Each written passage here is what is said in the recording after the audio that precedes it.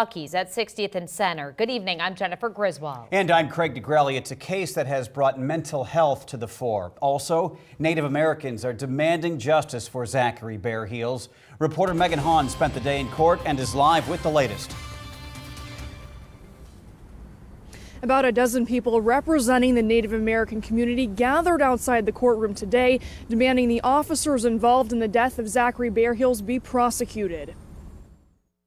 Former OPD officer Scotty Payne appears today before a judge for a pretrial conference, continuing to deny allegations of excessive force during the in-custody death of 29-year-old Zachary Bearheels. Bearheels was suffering from a mental health crisis last June when he was detained by Officer Payne and 3 others. A scuffle caught on camera shows Bearheels being repeatedly hit in the face and tased a dozen times outside a Bucky's gas station. He was sitting by the rear cruiser, sitting there. There's several use of force policy violations that occurred during that time period.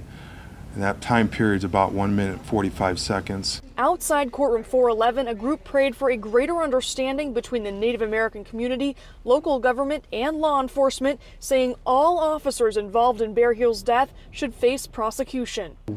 As Native people, that we count as human beings and that we are, that justice and the investigations are done in the various cases where there's foul play or murder or deaths of Native people. It shouldn't be that way because this is supposed to be a democracy where everyone is created equal, but it seems like that's just words. After Bearheels' death, the group called for the mayor's office to create a Native American advisory board.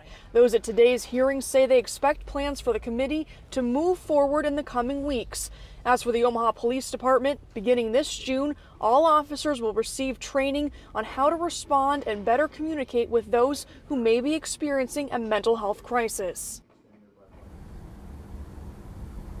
Another pretrial conference is set for March 12th with a tentative date for the trial of November 26, 2018. Reporting live in front of Douglas County Courthouse, I'm Megan Hahn, 3 News Now.